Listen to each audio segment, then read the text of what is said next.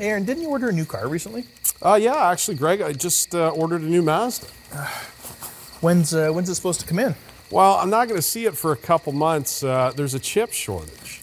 What are you talking about, chip shortage? There's lots of chips. Not those chips, Greg, computer chips. Oh, that makes more sense.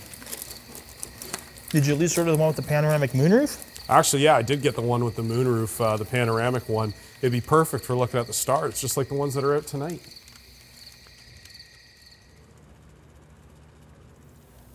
Well, that's going to be cool.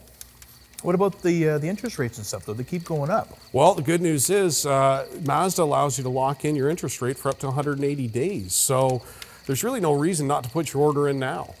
That's a good idea. Maybe I'll do that.